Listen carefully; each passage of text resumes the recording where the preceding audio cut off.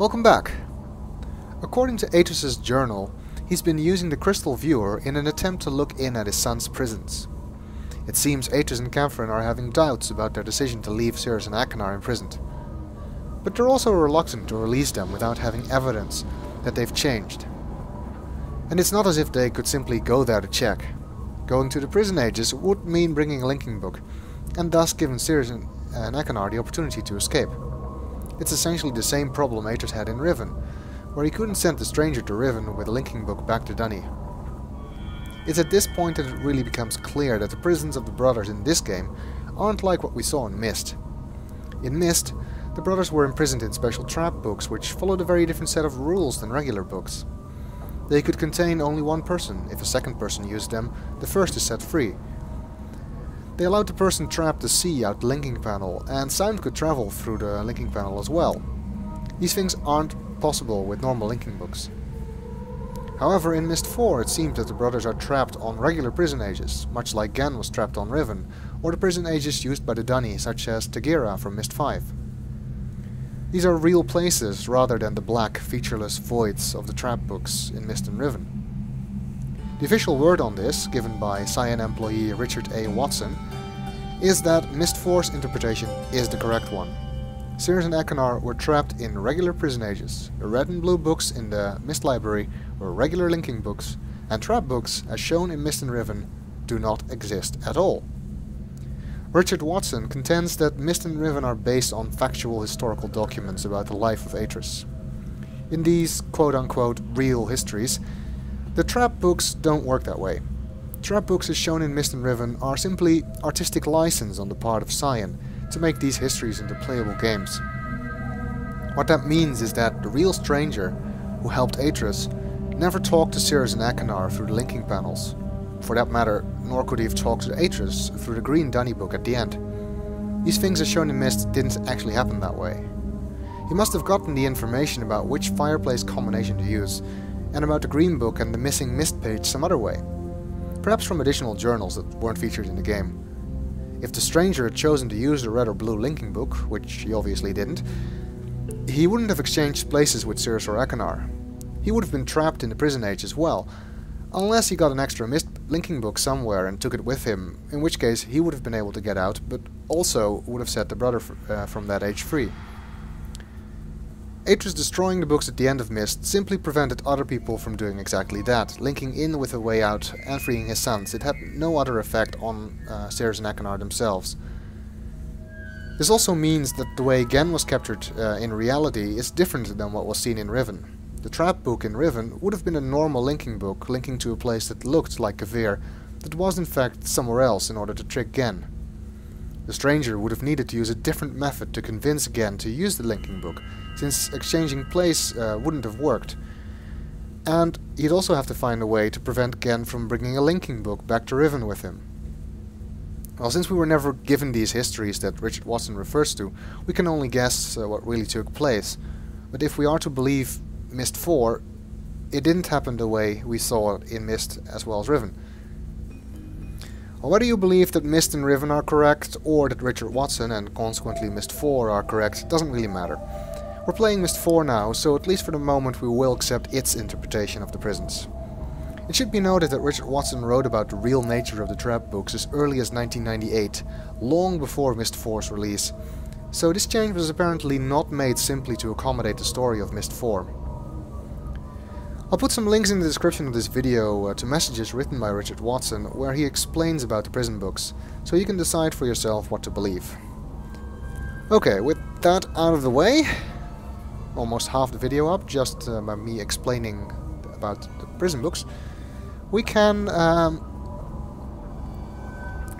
finally contact Atrus now, because we have the combination to rhyme in the crystal viewer. It seems that Atrus built this crystal viewer here because he didn't like working in the cold temperatures of Rime, and he included a refrigeration unit to generate these cold temperatures artificially, which are apparently needed for the crystals to work. Okay, now we need to dial in the code. Oh, and there's actually a memory associated with the crystal viewer, so let's watch that first. Don't you see, Captain? The new design means we won't have to go to Rhyme anymore. We'll be able to view our sun's ages from right here.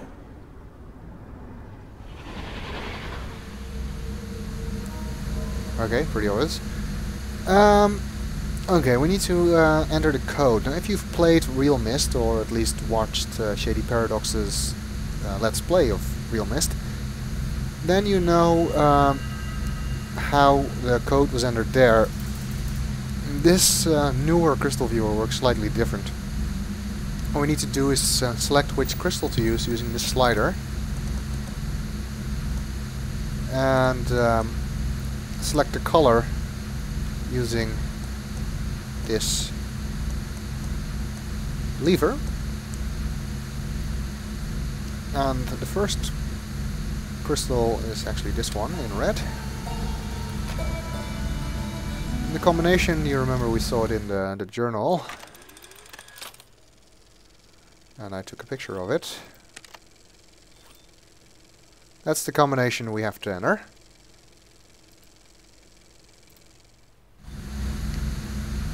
Okay, so the second crystal is this one, I believe, or right? This one, actually, I think. The drawings don't exactly match up with the actual shape of the crystal, so it's sometimes a bit hard to determine which one you actually need.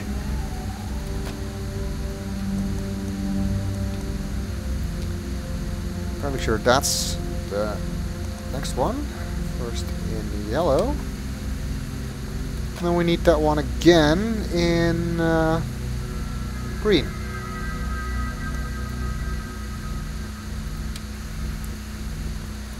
And finally we need this one in blue.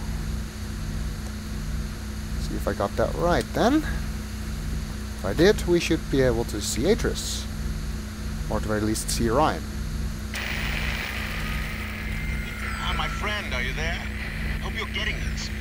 Barely receiving you. Listen, there's a terrible electromagnetic storm here. I can't leave Rhyme until it's over. But I know what you can do. Go to the desk in my bedroom. Below the top drawer, you'll see a symbol. Press on it to open 2 compartments. The commentaries I wrote on Haven and Spire are inside. Oh, and tell Isha not to forget her homework.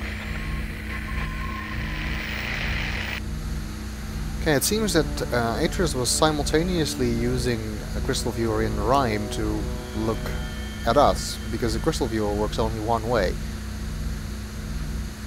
But apparently reception was really bad, and he couldn't really see or hear us, apparently. So we couldn't even tell him that Isha was kidnapped. Why doesn't he wonder why it took us so long to contact him? I mean, it's gotten dark. It's been hours. It couldn't have taken us that long to turn the power back on. Anyway, seems Atrus is currently unable to come back, or at least doesn't know that he has to come back.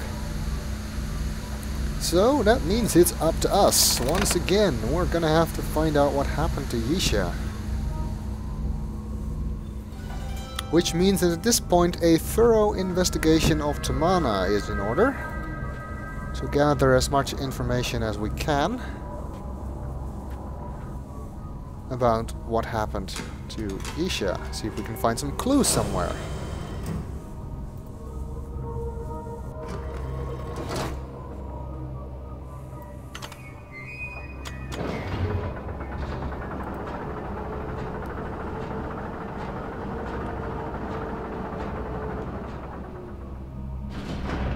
To start with, I want to return here.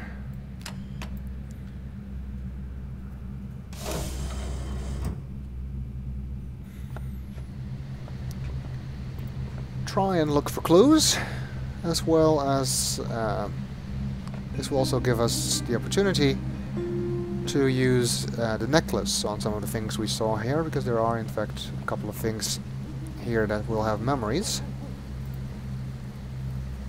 One of those things is the family tree over here. Now we can see what this thing is. It's actually a light. allowing us to see the family tree, clearly even in the dark.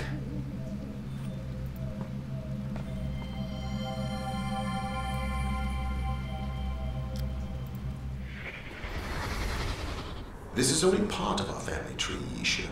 If we wanted to, we could trace our lineage all the way back to when our ancestors first arrived in Dani.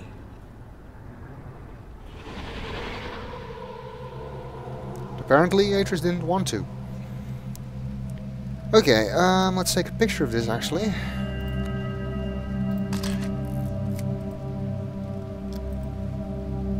And we'll continue in the next video.